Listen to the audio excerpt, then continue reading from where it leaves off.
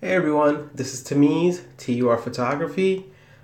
Tonight I wanted to share something with you guys. I saw this feature, discovered this feature on Instagram. Maybe a lot of you know about it, maybe you don't. I figured, you know what, let me share it either way because it's a feature I've been using quite often now and I like it. It's a very simple feature. It's really, for me, a quick way to like a person's images when I'm on a random page that I have not been following before. You know, a lot of us do it, and we go to people's pages and we scroll through images and like certain images, and this is a quick way of doing it. So I want to show it to you guys. Now, for those of you that want to know, I am using a Samsung Galaxy S6 Edge, and the app I am using to record this video is right there on the corner called AZ Screen Recorder, which is also recording my voice. All right, let's head over to Instagram. Oops. Okay, so my page was preloaded. So if you're not following me, go ahead, TURPHOTOG. Follow me, like some images, comment some images, and I will definitely do the same back. All right, so here we are. So we're scrolling through, you know, you're on a random page, you're scrolling through, and you'll see an image you want to like. So you just go, this is what you do. Here's an image.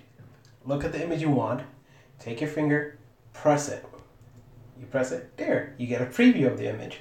So now what you do is, without letting go of the image, drag your finger down to either share, see, comment, or like.